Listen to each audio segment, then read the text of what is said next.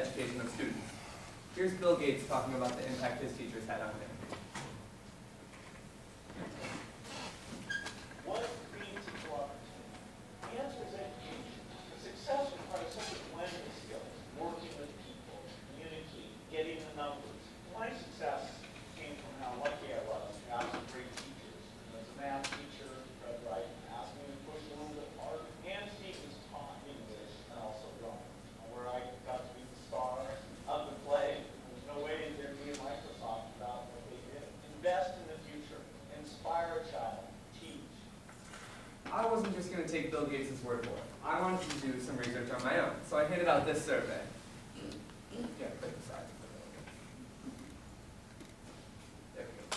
Alright, so I handed out this survey, which was designed to find out if there was a correlation between having good personal relationships with your teachers and being successful in high school or after high school.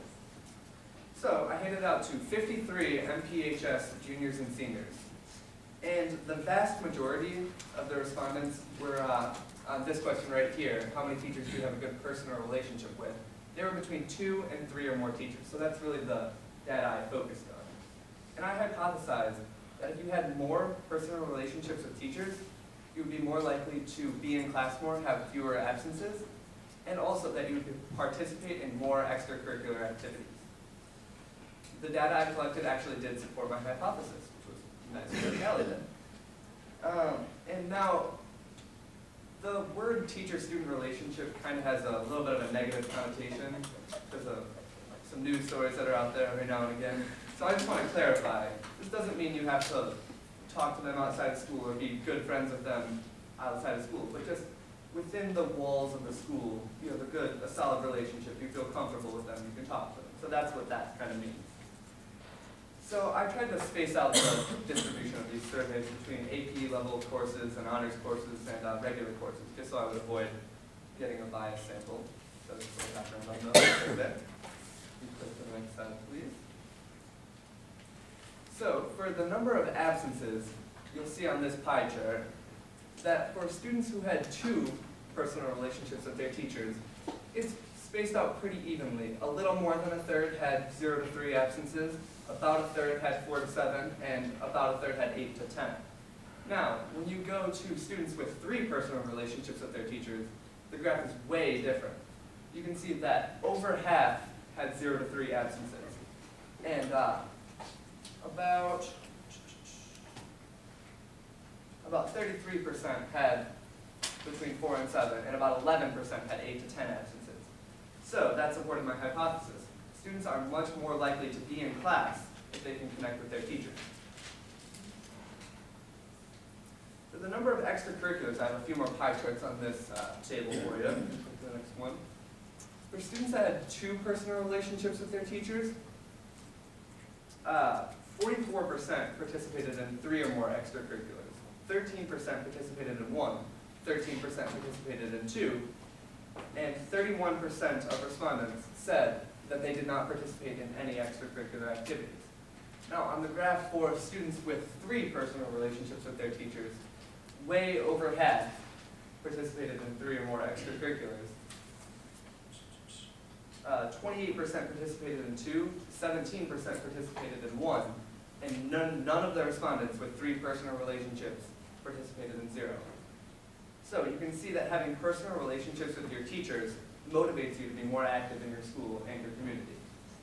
A few days ago, I actually interviewed a junior at Mount Pleasant High School, and I asked him how many extracurriculars he did. He said 4. Then I asked him if he had a teacher he considered to be his mentor. And he said yes. And then I said, would you be involved in those extracurriculars if it weren't for that teacher? And he said no. He didn't even hesitate. He just said no. All right. So when I wrote my senior project proposal, I focused on 4 main questions. And those were, what is the importance of forming good relationships with your teachers? How can a teacher impact your life outside of school? Can you impact your teacher's life? And also, is having a teacher you consider to be a mentor, does that make you more likely to go to college? So, children spend approximately 7 hours with their teacher for 5 days a week for 10 months. So forming a good relationship with your teacher Okay, an American Psychology Association study showed that forming a good relationship with your teacher, students who formed a good relationship with their teacher learned the material much better. So you get a higher quality education. Based on my research, I found that when a student likes a teacher, they're less likely to be absent. It's easier to find motivation to go to class. It's easier to find motivation to do work when you're in class. And also, if a problem such as bullying or anything like that arises, it's much easier to solve that problem that way. It's much easier to find solutions to that problem. All right, so can a teacher impact your life outside of school? Yes, they can. Here's how. My research determined that students who have more personal relationships with their teachers participate in more extracurriculars. And also, if a student has a close personal relationship with their teacher and a problem arises at home, perhaps abuse, something of that nature, it's also much easier to solve that problem. All right, next slide. Jamel Graham is a banker who worked on Wall Street. He switched his career midway, and he went back to school and he got a degree in teaching. Here's him talking about why he made a career switch.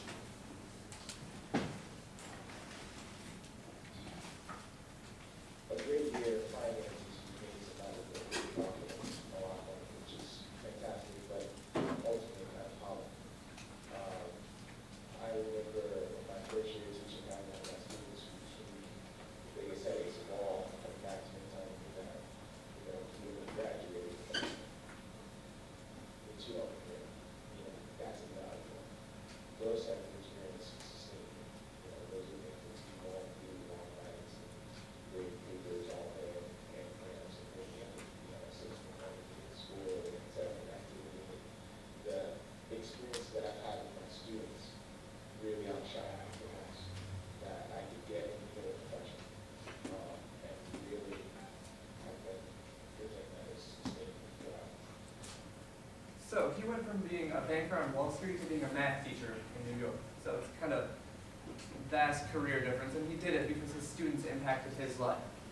To get an example that was a little bit closer to home, I asked Mr. Roberts in the Social Studies department, how do students impact your life? And I actually asked him after lunch about a week ago, and he told me to give him about a day to think about it. And then halfway through 4th hour, the next hour, he called my classroom and told me that he got really excited about my question, and he wrote me about 2 pages, about a half hour. So I'm going to read you an excerpt from that. What have my students taught me? They taught me the importance of relationships and education in the real world. If I don't make connections with my students, then why should they care about anything I'm saying? Why? I should be just as invested as they are. They taught me to value the people around me, to appreciate the love and support of those around me. All right, so my last question was, are you more likely to go to college if you have a teacher you consider to be a mentor? When you're applying to college, colleges look for motivated students. You have to be motivated. They look for a lot of extracurriculars, a lot of good extracurriculars. They look for solid attendance, and they also look for letters of recommendation. Now, what can a teacher provide for you if he's your mentor or if she's your mentor? They provide motivated students. We went over that in the first slide.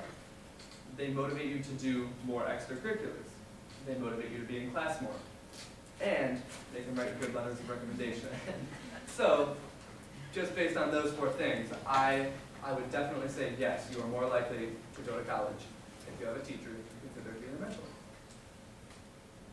So what am I going to do with the information I discovered? Right now, there's a group of teachers who are working in the school board and with the administration to set up a program for student-teacher mentorship. I'm going to give the information that I unearthed, that I researched, that I discovered, to those teachers. It's primarily Mrs. Heck, I think. So I'm right now in the process of talking to her to get her this slideshow, to get her my data. And I really hope that a study done by a student will add a lot of weight to her argument when she's going to the school board and going to the administration and trying to get this program into place. So that's what I'm going to do with my data. Do you guys have any questions about anything I talked about or any of my research? Yes. Your last comment about how it's going to the board, what audience would you ideally like that to go to? Obviously, I mean, you said you interviewed seniors and juniors. This is something you would probably want, even 8th graders, incoming freshmen to get to so we can build those. So what audience are you hoping that maybe if you give this information to, they can reach? Are we looking for the student teachers or for the younger students? Well, it needs to go to two places really. One is teachers. Teachers need to understand that if they, and a lot of them do, that if they form relationships with their students, they're going to be more likely to be successful.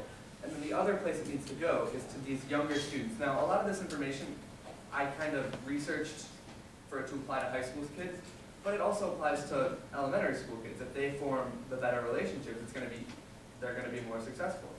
So an ideal place for this information to go would be 8th graders moving from West to the high school, because this information is really focused on how to succeed in the high school. So I did actually, at the beginning of my project, my original plan for what I was going to do with my information was I was going to put on a presentation for the 8th grade exchange, the 8th grade tour of the high school.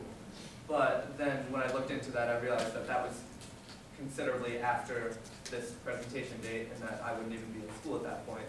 So I wasn't exactly sure how those details would work out. But yeah, so 8th graders were my original target audience. Any other questions? Any more?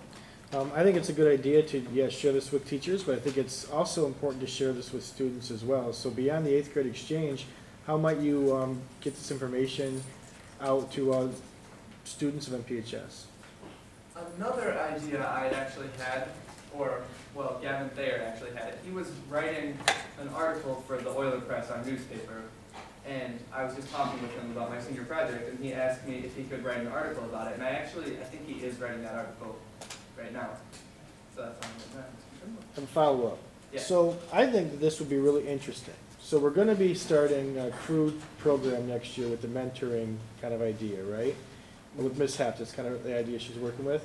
What if you put together a small, like minute-long kind of video presentation where you can kind of share some of your data and share some of the graphs that could be used at the beginning of that CREW thing in the year for all teachers? I think that would be really cool.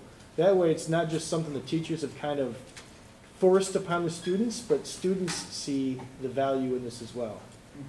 If you want to help me with that. I got you, bro. I'm not exactly I mean, it wouldn't have to be long, Yeah, like a minute. I'm just not good at it. Piggybacking on your question, this information is relevant to all the students and things like that. I love that you focus on juniors and seniors because they're the ones that right now would have that information that you were looking I was for. trying to figure out if it had helped them in Right. the first 2 years of high school and was going to help But them. the really important piece is that this information goes to the school board and the administration because they're the ones that are ultimately going to make the decision if we can move forward with this advisory group that wants to set up this kind of a program for next year. And apparently they're not convinced. So That's what I think students and teachers are convinced that we know that this happens anyway. It just seems so self-explanatory. Exactly, but it's the other adults in our world that Yeah. are convinced that this will be a good thing, so. Any other questions? Thank you guys for listening. Yeah.